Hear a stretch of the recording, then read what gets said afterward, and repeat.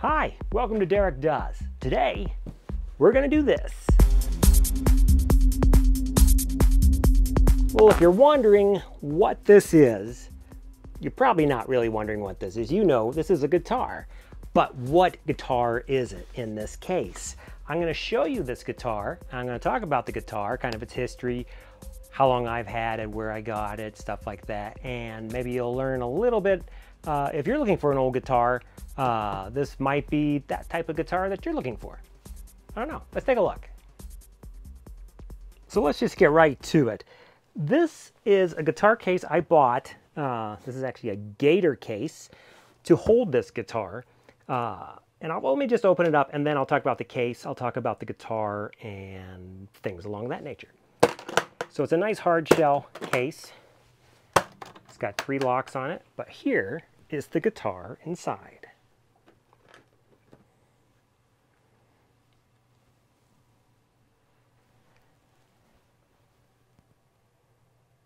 This is a Gibson LG, and I've dated it, I believe, to 1951. Let's take it out.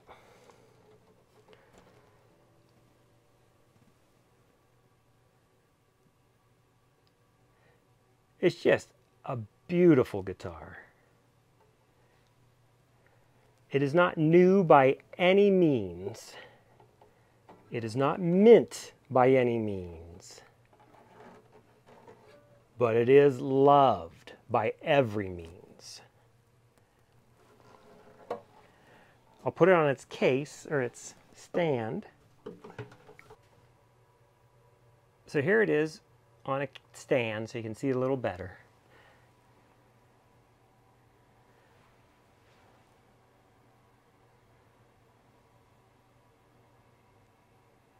This is a small body guitar, has a spruce top and a sunburst with mahogany on the sides, and I believe the board here too itself. Let me turn it around so you see it's a very light guitar, and that could be because it's a smaller body. This was my first guitar. This is the guitar I kind of learned to play on. It's just, the patina on this thing is just amazing. I really love this guitar. I took this guitar to college, and surprisingly, I left it in the dorm, and I still have it. So that's how safe it was back then. I don't know today if you could take an old vintage Gibson and still have it when you graduate. You can see it was played, lots of pick scratches on it. Actually, a left-hander might have been playing this because of so much here. I'm not sure.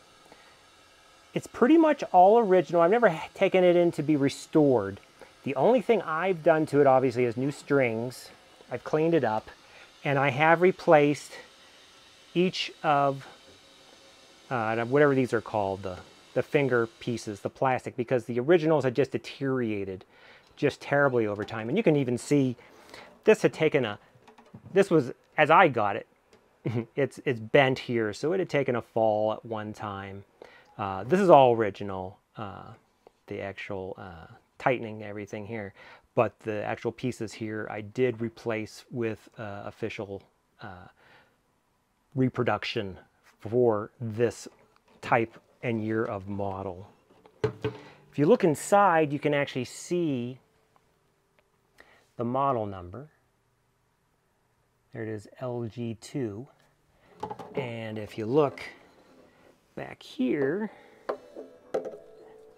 if you can see it, get the light just right. There you go. 602732. I believe 51 was the last year that they did just numbers, and in 52 they added letters again, like they used to do in the 40s. So this Gibson was my mother's guitar originally. I got it when I went to college. I wanted to learn the guitar, and of course back then the internet really wasn't a thing to learn guitar, so I had to do it with books, and some buddies showed me. So basically I'm just a chords guy. I'm no major guitarist, but I do play guitar, chords and that sort of thing, and I enjoy it. I've come up with some songs and that sort of thing too. And I all started on this guitar. The guitar originally came in a flimsy cardboard case that was embellished or pressed with like an alligator looking hide, was the original case, but it had fallen apart.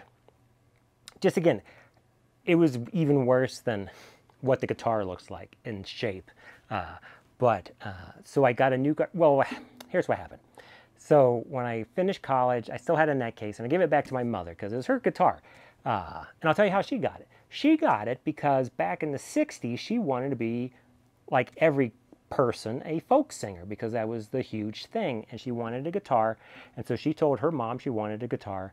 And her mom, my grandmother, bought this guitar at an estate sale, not an estate sale, actually at a garage sale, I believe. It was a garage sale somewhere in Pittsburgh, where my mother's from, was where this guitar came from. So you know, my grandmother at a garage sale probably paid $1 or $2 or something like that, maybe $5 for a guitar. And that's where it came from. And then my mom played it through her college year, that sort of thing. And then eventually I got it because that was the only guitar we had. I wanted to learn guitar, and I kind of learned chords and some simple things. I'm not a great guitarist by any means, as I said, but then I gave it back to my mom so that it was her guitar.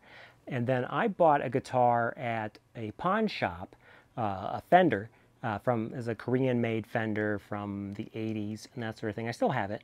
And that was kind of my guitar. And then my mom was cleaning out, she was moving, and she asked if I wanted the guitar, and I said, of course. But we couldn't like mail it.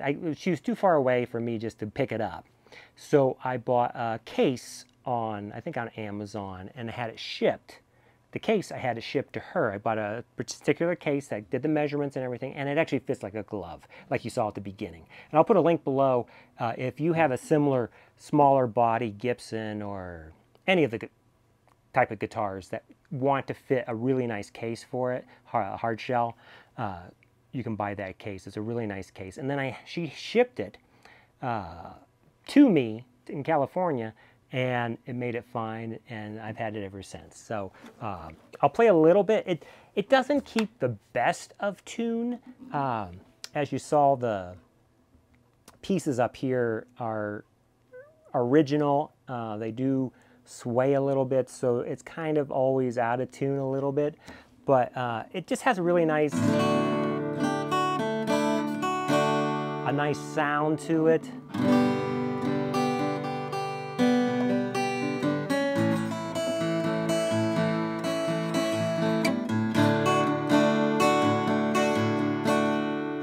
It just sounds nice. It's just a nice, like I think the fretboard up here has kind of maybe twisted just a little or this way, that this string is kind of kidding it a little bit. My hand was on it, but it's just a really nice guitar. It's a sunburst front, and as I mentioned, it was I believe it's mahogany on the sides with spruce on the front, and obviously this was still, and they still are, made in the USA, but back then this is your classic guitar.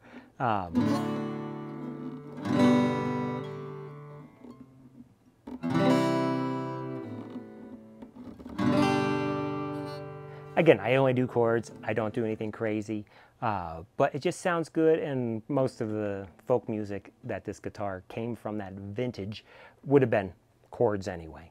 But this, again, is the LG2 Gibson guitar. It still has all the original everything, again, as I mentioned. It's just, it looks like it's been well loved, and it has been well loved from at least 3 people. Myself, my mom, and whoever originally bought this brand new, I'm assuming. If you see that maybe I had the numbers wrong, or maybe you're a guitar expert and you can tell me more about it, because I don't know. I just know it's a great guitar. It's a nice small guitar. I mean, it's not small, it's not like a kid size, but it's just a smaller body as opposed to my Fender, which is bigger. But this is it. I thought I'd just show you, kind of showing you different things, and I thought, I'll show you the guitar, kind of cool. If you like this sort of content, I may not have many more guitars. Maybe I could show you my Fender, but it's really not vintage, it's from the 80s. But if you like this sort of content, please subscribe. Obviously, I'm going to have a lot of guy stuff, vintage stuff, that it's just stuff, you know, that's just cool stuff that maybe you realize, you know, even if you don't play guitar. With today's internet, you can get on there and you can get the chords and everything for pretty much any song, and you can learn, and there's videos on YouTube of people showing you how to play and that sort of thing. It's just I didn't have that when I started, and that's probably why I'm not that great at it, because when I kind of learned to play guitar, I taught myself, and I only have myself to blame, but that's how it goes. But this is it. I'll show you the case too, just in case you want to see that, in case that's something that interests you for maybe an older, smaller body guitar that maybe you have. And maybe they sell cases that are bigger, that I'm sure they do. It's a really nice case. A lot better than the original case. Obviously, the original case, I kind of wish I still had it just because it is original Gibson case, but I don't, so I'm not going to worry about it. So I'm going to see you on the next video, and I'll play us out.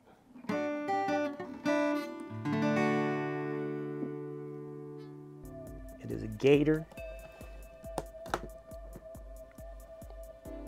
It's got a really nice, soft, velvety everything. It's got a little thing here. Oh, these are actually two.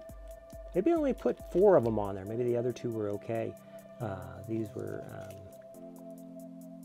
the tuners. And I'll show you the guitar fits in there just perfect. Look at that. It's like it was made for it. Closes it up. Safe and sound.